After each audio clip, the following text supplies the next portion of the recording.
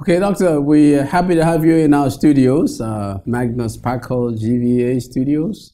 Thank you very much. I'm delighted to be here. Yeah, thank you for coming. So today we want to talk about this age of digital abundance. You know, we were at your seminar about a week or so ago, correct, and a wonderful show you put up there. Thank you. At Bayes University. So we were privileged to be there.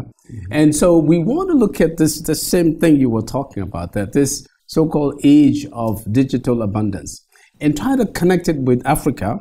You're already digital Africa, so it's apt to connect it with Africa and Nigeria, and to say that, are we keen into this so-called digital abundance enough for it to help us with our economic progress? Do you see signs that we are we're part of it, as the rest of the world in this whatever comes out, the good things that are supposed to be coming out of this so-called digital abundance that you people think we have?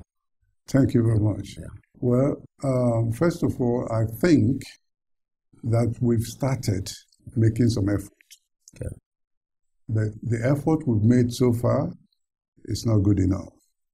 I say that we've started making some effort because, for example, take Nigeria. ICT, which is still all to do with the digital, contributes almost 13%. 13? Yeah. Okay. Of the GDP of our country. And this is despite the fact that it started making contributions only just recently. Yeah. What that means is that if more properly harnessed, ICT stands to make a lot more contributions to the economy of Nigeria. Absolutely. But having said that, given where most of the world are, what the rest of the world are doing, there's still a lot we need to do. There's still a lot we need to do. Now, first of all, I like to make the point that we've had 3 industrial revolutions in the past that Africa was not part of. There was a first industrial revolution that was led by steam, a second industrial revolution that was led largely by electricity, a third industrial revolution that was led largely by computers, by personal computers. Now, we did not play a major role in those 3 revolutions. Now, a 4th industrial revolution is in the offing. This one now is driven more by exponential technologies. These exponential technologies, just one of them, on the last count, there are at least 36 of these exponential technologies. Just one of them has so much power and is so much capable of disrupting the world the way we... Well, what is exponential? When you say exponential technology, what does that mean? Okay, you can have a technology that grows both in terms of the growth of that particular technology and in terms of what it is bringing about, in terms of its results, that grows arithmetically. 1, 2, 3, 4. You can rely and predict on how the growth is going to occur. But something that grows 1, 4, 16, 30 something, 100 and something, 1,000 something, that's exponential.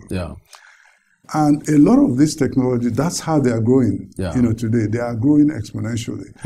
And I'm saying that we don't just have one of those type of technologies now amidst. Are they growing by themselves, or people are growing them? Because if they're growing by themselves, we should be afraid because they can take over.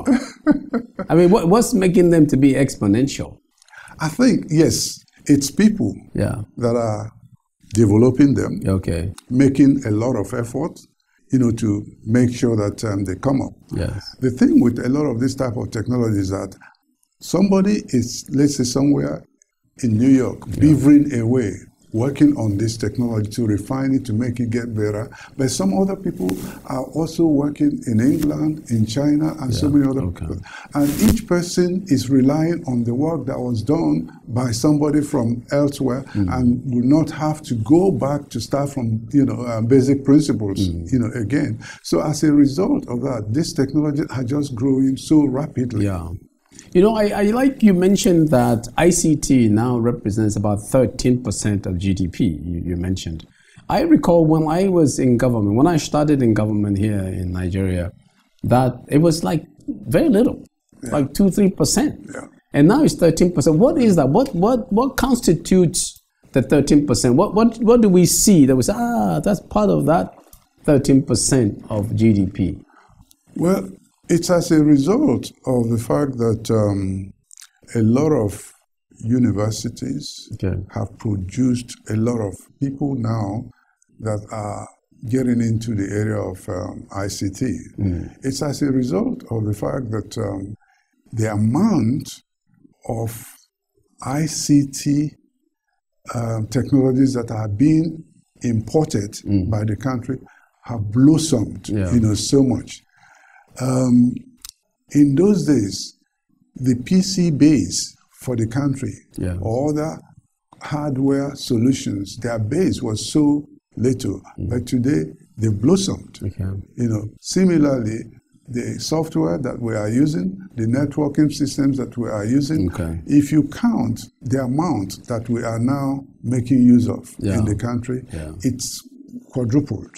Absolutely. As compared, to the past. Absolutely. And it's not just the ones you see in the public sector or the ones you see, let's say, in banks, but you also see them in the oil sector, in the health sector, in the agricultural sector, in practically all the, sectors.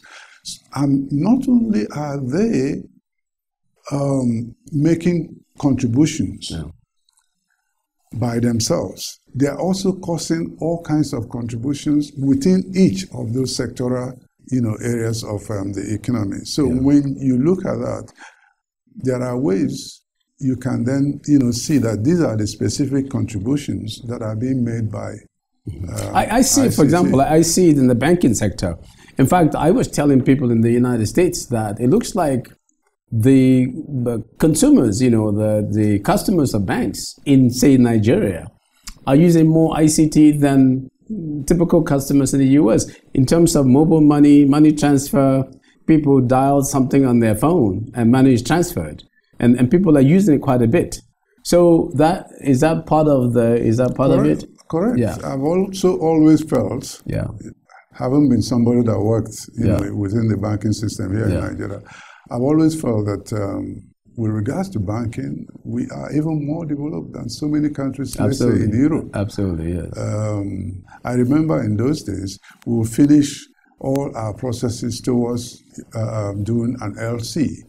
And then we would send the whole thing to our correspondent bank, let's say in the UK, something that took us 48 hours, and it's taking them more than 2 weeks. And we're like, what's going on? We know that if it were here, similarly, within a day or two, we will complete that process. But there, it's taking them as a result of the fact that even some of the technologies we're using here, they are not even using there. No, I've seen that.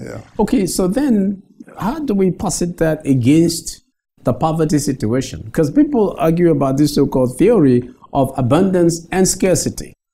We see Africans leaving Africa in large numbers, making perilous trips across the Sahara, across the Mediterranean into Europe because they are fleeing the poverty of Africa. So if we're making these strides in communications, growing it from 2-3% to 13%, how come we also see on the other side that kind of poverty that is chasing people away? Well, how do you reconcile that situation? I agree with you. It is seemingly something that is irreconcilable.